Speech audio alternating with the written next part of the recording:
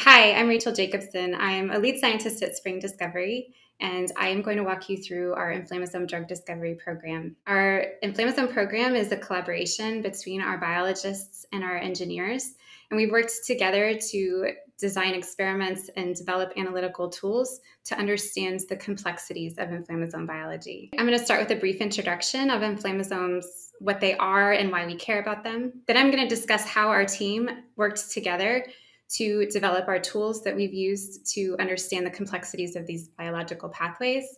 And finally, I'll describe how we use those tools to screen for and identify novel drugs that we can hopefully use to treat many of the human diseases that are associated with dysregulated inflammasome pathways. Introduction on inflammasome biology. There are multiple inflammasome complexes and pathways, but fundamentally, the inflammasome is a multi-protein complex that is assembled through some activation stimulus. The inflammasome complex then acts as a functional protease, or protein scissors, that cleaves and activates proteins that are then released from the cell to amplify the inflammatory signal.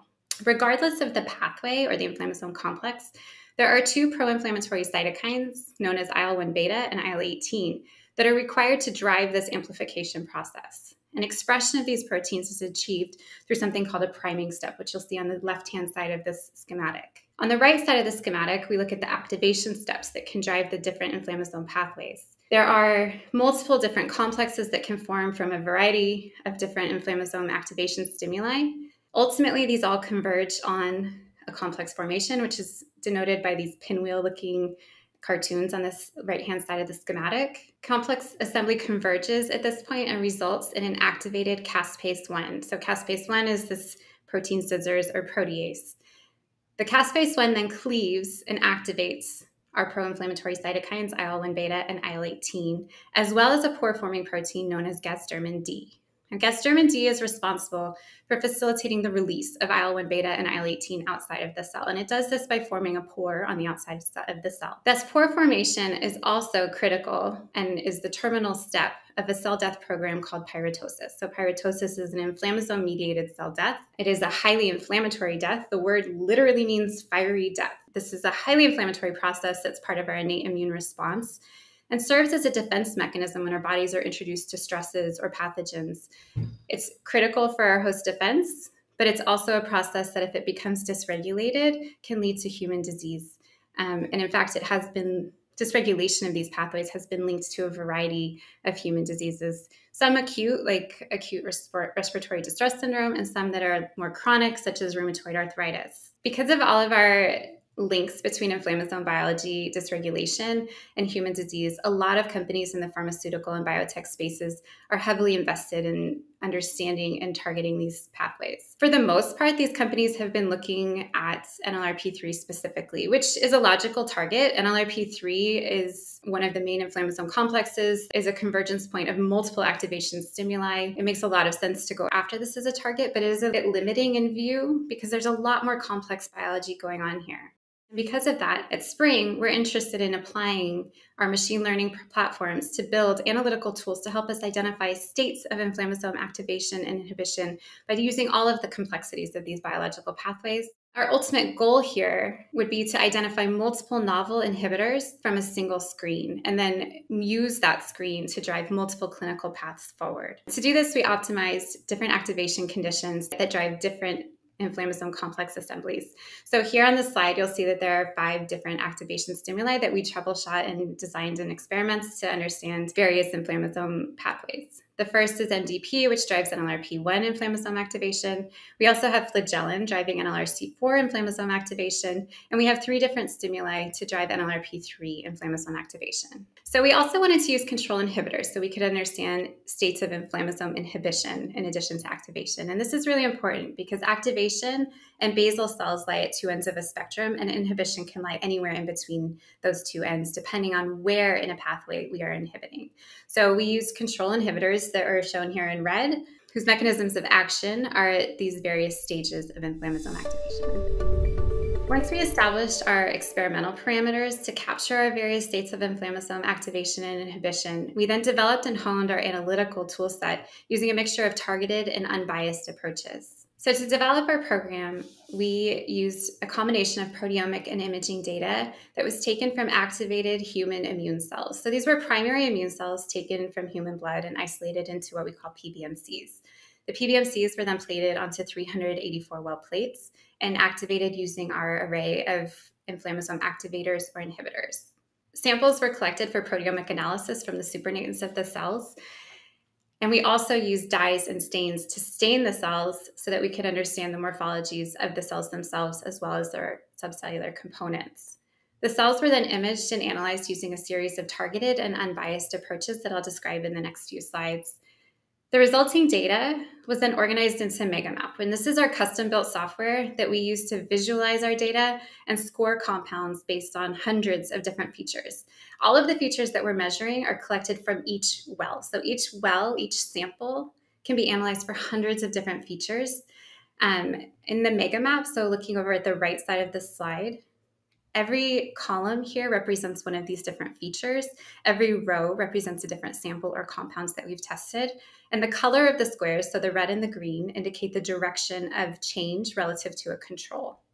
So we have a huge amount of data here in MegaMap, and then we are also able to design scores that we can weight the different features according to the kind of compounds that we're interested in and looking for. All of the features that make up the columns in MegaMap are derived from 3 different types of analyses, all of which are measured again from these individual wells. The first set of features that we look at is AST specs. This is a quantification. It's a well-validated measure of inflammasome activation, and it serves kind of as our benchmark of our tooling and of our experimental design. Then we have targeted features, and these are built across multiple programs. These are using our cell stains, our image analysis, and our proteomic analysis. And then finally, we have built our black box model signatures. So these are our unbiased machine learning models that we can use to distinguish the various inflammasome activation and inhibition states. And again, I just want to reiterate, all of these features are derived from every well in a 384 well plate. So we're able to get a huge amount of information from just one small well. So the first class of features that we're going to talk about now is around our AST specs.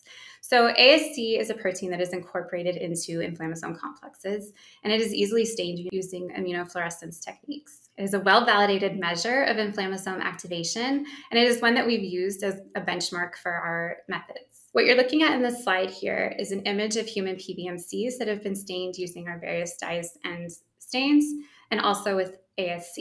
And what you see in the inset is a cell that's been activated using ATP, and we see a small speck, which is our AST spec. This is indicating that the cell was activated with ATP. On the right side of the slide, we're looking at a quantification of the AST spec. This is just one of the quantifications that we have around AST specs.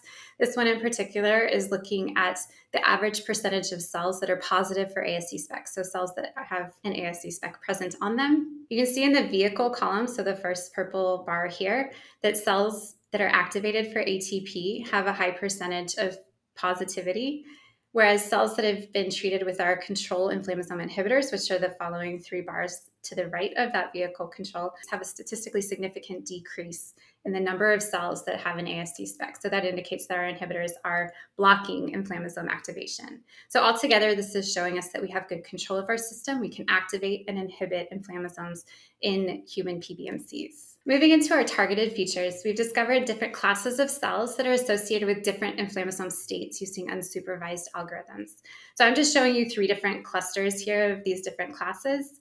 And we have many more that we could talk about, but for the sake of time, we're just going to go through these 3. Each set of 4 images here is representative of a different cluster. On the very left side of the slide, our first cluster, these are basal monocytes. So these are cells that are associated with unactivated cells. You can see in the quantification below, in the red DMSO column, unactivated cells have a high percentage of cells that fall into this cluster. ATP activation significantly reduces the number of cells that are identified in this cluster, and then inhibition of that ATP activation restores the levels back to what we saw in the basal state. The middle cluster is representative monocytes that are activated and undergo part of pyrotosis but have not completed pyrotosis. And we call these aborted non-pyrototic monocytes. On the quantification below, we can see in the DMSO basal cells that very few cells fall into this cluster. ATP activation drives the percentages of cells that fall into this cluster up, and inhibition drives it back down to the basal levels. Now, this cluster is really interesting because if we have an inhibitor of gasdermin D, which again is that terminal pore forming step at the end of pyrotosis, if we inhibit that step, we actually see a huge enrichment in the number of cells that fall into this cluster. So if we're looking for gasdermin D inhibitors, for example, we can weight this particular feature very heavily to find inhibitors that would be blocking that terminal step. The last cluster on this slide is looking at terminal pyrotosis. So these are monocytes that have undergone the entire inflammasome activation and death process. Again, we see this trend where in unactivated cells, we have very low percentage of cells that fall into this class. ATP activation drives that up, and inhibition drives it back down. We also have at our disposal a series of targeted features that have been built across multiple programs and that are at our disposal to draw correlations with various activation and inhibition states. This is just a sampling of some of our targeted features that I'm going to go through. We have examples of cell death, so we can quantify the ways the cells can die. We also have quantifications around mitochondrial dynamics, so understanding the membrane potential, the metabolism of the cell, and also the reticular or fragmented nature of the mitochondrial networks. We have measures that can give us an understanding of nuclear morphology. So these are ones that would give us the shape and size of the nucleus relative to the rest of the cell. We also have quantifications around cell composition. And these are really important because we're working with PBMCs, which is a heterogeneous group of cells. And we have ways to distinguish what types of cells we're looking at in each image. That also gives us the power to use these other features on cell type specific analysis. So to complement our imaging data, we can also measure changes in the secreted proteomes from the exact same cells that we image. This is accomplished using high dimensional proteomic analysis as seen here. This visualization that you're looking at is multidimensional data plotted in a two-dimensional space, and it demonstrates that we can resolve differences between activation and inactivation as well as inhibition. So what you're looking at in the purple circle here is ATP activated PBMCs. So this is a total profile of 40 different cytokines. They cluster together. In the upper fuchsia colored circle, we have non-activated cells. And what you can see with our inhibitors, so we have two here, we have MCC950 and A804598. Both of these inhibitors are shifting the cytokine profile from the ATP activated profile to a non-ATP activated state. And this is in a dose-dependent manner, which is indicated by the size of the circles here. So the smallest circles you'll see more clustered around with this ATP activated state, and the larger circles are going to be moving up towards the non-activated state. We also have the capacity to zoom in on a specific cytokine, so we can look at that profile of the cytokine across different concentrations in a more traditional way. In addition to our targeted analyses, we have also built unbiased black box models around our various inflammasome activation and inhibition states. So looking at the right-hand side of the slide, this is a confusion matrix that shows that we can accurately distinguish between different activation stimuli with high confidence. We can similarly resolve inhibition states using our control inhibitors. And this gives us really powerful tools that we can use to resolve the complexities of inflammasome biology that we were originally seeking out. So now focusing in on the ATP and flagellin activation, we can show clear differences between activated state and unactivated states. So using our two-dimensional visualization of multidimensional data, we can see that the non-activated cells in fuchsia fall to the bottom right of this plot, whereas our activated cells are in the upper left side.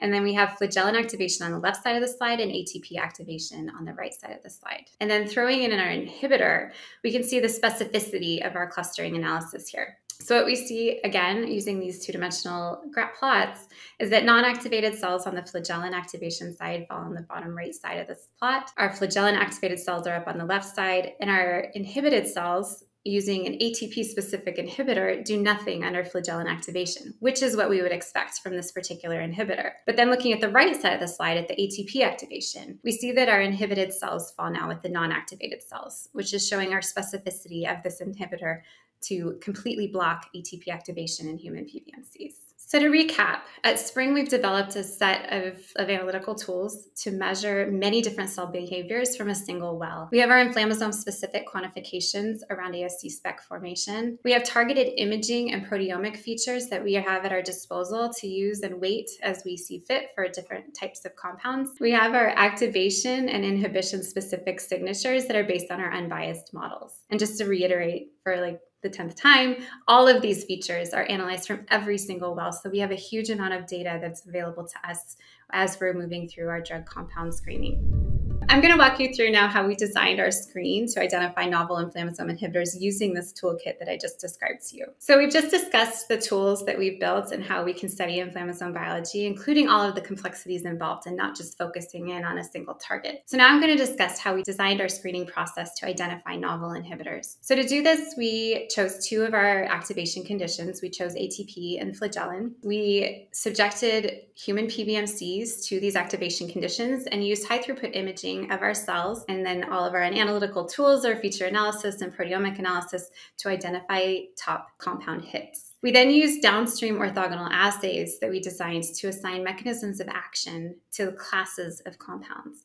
These classes could then be optimally matched to specific and relevant human conditions. So from one screen, we were driving several clinical programs forward. So as I mentioned, we used our screen to identify different compound classes, and we really wanted to bucket these into 5 unique mechanisms of action. The first of these was looking at that priming step. So again, this is looking at expression of IL-1 beta and IL-18, which are the pro-inflammatory cytokines that can drive the amplification of inflammasome signaling. The second bucket of compound inhibitors would be those that can block the activation stimulus. So these would be very pathway-specific inhibitors that block very specific stimuli. The third bucket of compounds would be ones that can affect inflammasome complex formation. So this could affect NLRP1, NLRP3, or NLRC4. Our fourth class of compounds would come after a convergence point of all of the inflammasome mechanisms. So this would be the caspase-1 activation step where we're looking at cleavage of IL-1 beta, IL-18, and gasdermin D. And the last class of compounds that we'll be looking at are ones that can inhibit that gasdermin D pore formation. So this would be the terminal step of inflammasome activation and pyrotosis.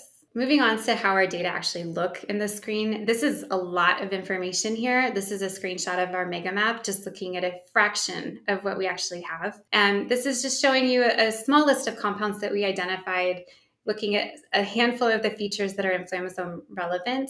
It's not really important exactly everything that you're looking at on the screen, but I want you to notice that we have a ranking of compounds based on scores that we've assigned based on the features that are here. Looking a little more closely at one particular compound we identified is called SC13745. We identified this compound as a strong ATP-specific inhibitor. So this was a compound where we scored very high on ATP activation, but did nothing under the flagellin state. This compound was then moved into downstream orthogonal assay development to understand better its mechanism of action. The first orthogonal assay that we looked at was an experiment that we call the multi-activation validation assay. So this is looking at all of the different activation stimuli that we developed at Spring. So not just the 2 that we used on the screen, but looking at all of the ones that we've developed. Each row here is a different activation condition. The first set of features that we looked at was ASD spec formation. We have a box here indicating broad-acting inflammasome inhibitor. So this is the purple box. The yellow box below is our compound of interest, so the SC13745. And just to notice the difference here, we see a lot of dark squares, which is indicating significant differences across all of these different rows for our broad-acting inflammasome inhibitor. So that would indicate that this is something that can affect all of the conditions, whereas our SC13475 is only really showing some significance on the top row, which is ATP condition. Next, we're looking at ATP-specific signatures. So these are features associated with our black box modeling.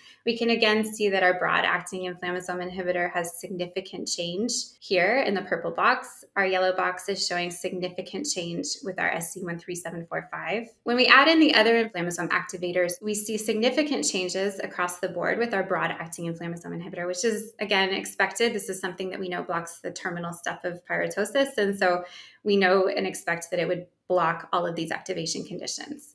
Our SC13745, however, really only has an effect in that first set of features around ATP and does nothing under the other activation conditions, indicating that this compound is very likely very specific to ATP activation of inflammasomes. The next assay that we tested was a death classification assay. So this is what we affectionately call death buckets in our lab. And this is really looking at different types of cell death following ATP or flagellin activation on activated human monocytes, and then treating these different activation states with our various compound hits. We used annexin-5 and cytox staining with automated analysis to understand the different death pathways that might be activated here.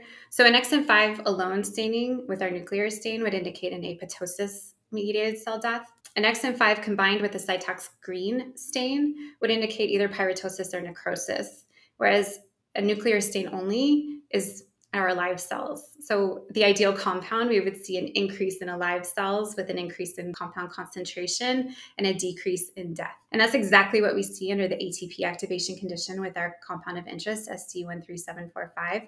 We see an increase in the percentage of cells that are alive and a corresponding decrease in the number of cells that are dying. We don't see any change in the number of cells that are apoptotic. So we're not seeing any shift in the type of death that these cells might be undergoing. On the flagellin graph to the right, we see no change at all, which again is expected given the nature of this compound being specific for ATP activation. So looking at the supernatants from those exact same wells that we did the death bucket analysis, we also measured proteomic analysis. So this was looking specifically at IL-1 beta on the left side of the cell. So IL-1 beta, again, is one of those pro-inflammatory cytokines that's released following inflammasome activation. We see that SC13745 dose-dependently decreases the amount of IL-1 beta found in the supernatants of these monocytes that were activated with ATP. Then looking at the right-hand side of the slide, we're looking again at one of these two-dimensional plots of our multidimensional data. So looking at an entire profile of 40 different cytokines, we see this shift from activated cells, which are the purple cells circled at the bottom, towards the non-activated cells, which is the fuchsia cells highlighted at the top, in a dose-dependent manner. So again, the small circles indicate low doses of our compound, which are clustered more with the activated cells,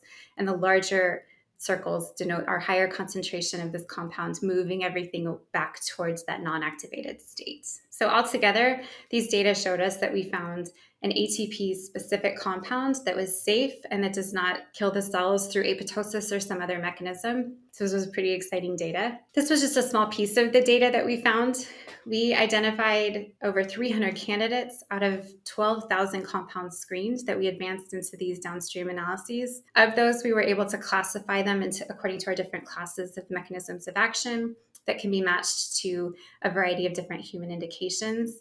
We identified 7 targets, so compounds that hit specific protein targets that we can match and use to move forward into different clinical programs. So with that, I'd like to thank our entire Spring team. Our engineers and our biologists all worked really hard in a very collaborative manner to be able to understand this really complex biology. Thank you so much.